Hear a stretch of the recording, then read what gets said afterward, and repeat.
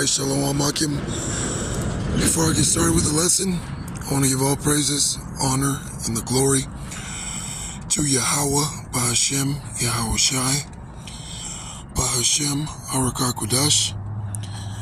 Double honors to our apostles and our elders that rule well at Great Millstone. And salutations to all you sincere Akim, preaching this word, this truth, in sincerity. Alright. So, this is Exodus chapter 3 and verse 10. Come now, therefore, and I will send thee unto Pharaoh, that thou mayest bring forth my people, the children of Israel, out of Egypt.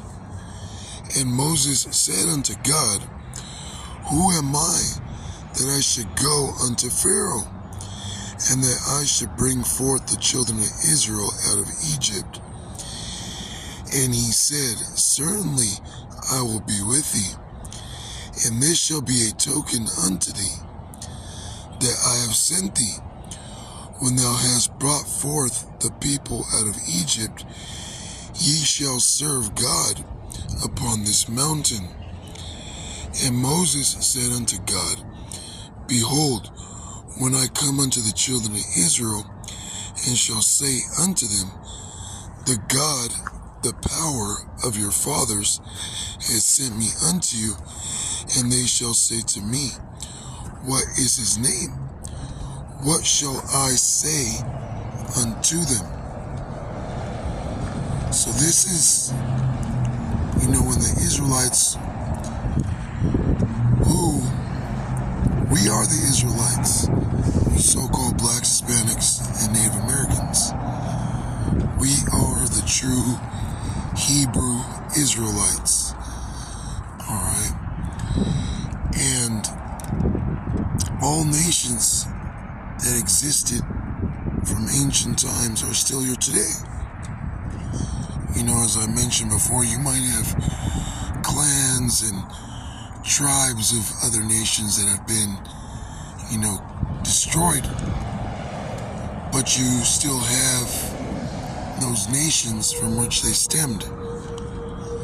Alright. And, we served hard bondage in Egypt, ancient Egypt, as we're serving hard bondage, alright, in this modern Egypt. So we were catching so much hell, and it was time for us to be redeemed. Well, the Lord set up Moses. Moses is set up to be a king, governor over us, to deliver us from the hands of Pharaoh and the Egyptians. And the Lord raised up Moses and told him he was with him. So Moses is saying, well, all the nations have gods. All the nations have their deities. And, I'm going to come to your people, and they're going to say, well, what is his name? The God of our fathers, we don't know him. Who is he? And God said unto Moses, I am that I am. And he said, Thus shalt thou say unto the children of Israel, I am has sent me unto you. Now let's go to the blue letter. Okay.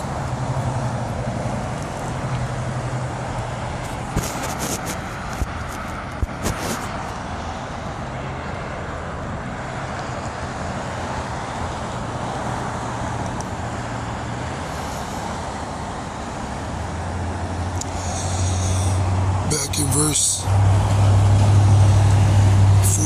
14, and God said unto Moses, I am that I am. And he said, Thus shalt thou say unto the children of Israel, I am has sent me unto you. And the power said moreover unto Moses, Thus shalt thou say unto the children of Israel, the Lord power.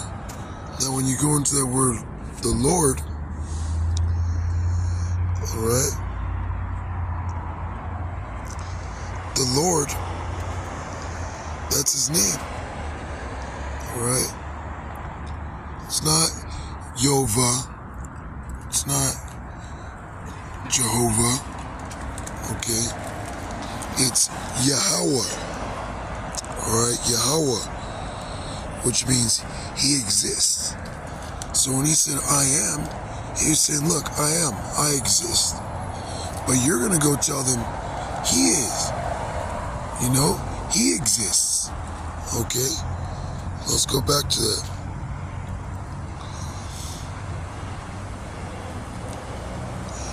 It said, Yahawah, power of your fathers, the power of Abraham, the power of Isaac, and the power of Jacob has sent me unto you.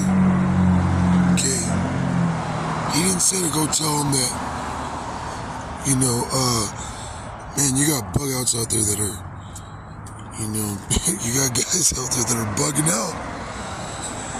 Okay, they forgot the name. All right, the name is being taken from them. You know, and that's a fearful thing. Because the name of YAHAWAH is a strong tower. The righteous runneth into it and are safe. Okay? It says, this is my name forever. This is my memorial unto all generations. He said, this is my name forever. YAHAWAH is his name forever. See, God is just a title. Okay? Jehovah is just a translation. Okay, it's well known that, you know, the Hebrew is the pure tongue. The Lashawan Kodash, the holy tongue. Okay?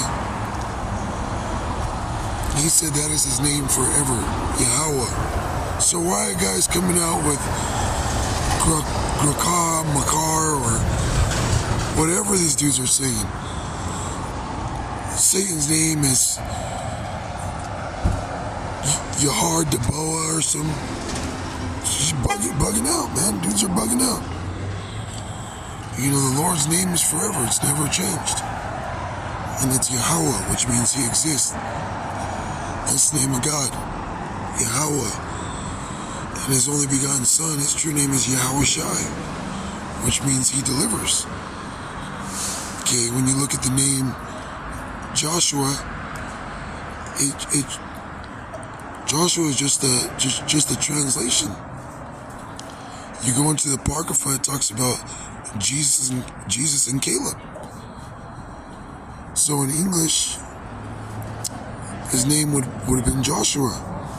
But when you look in the Hebrew, it's Yahawashi. Alright? So those are their names forever.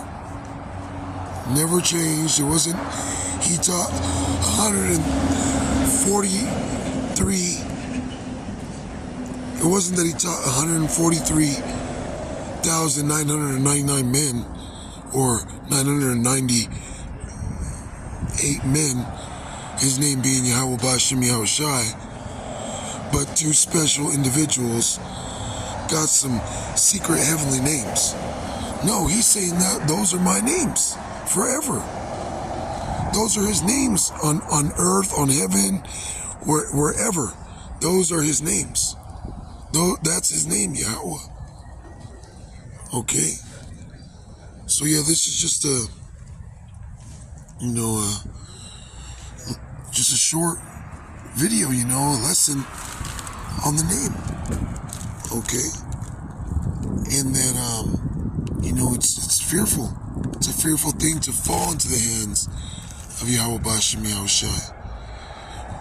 you know? So yeah, you see those dudes, spiritual life lesson bugging out. And we see this go on every year, you know. That's why it's very important to fear the Lord and to be diligent, you know, because, you know, man, it's very important to be sincere, continue on believing the Lord, being diligent, and, you know, not leaning unto your own understanding and, you know, taking the truth for granted, you know, because those guys they're totally gone.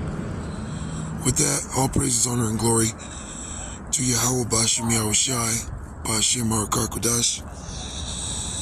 Double honors to our apostles and our elders that rule well, a great millstone, and shalom to the elect.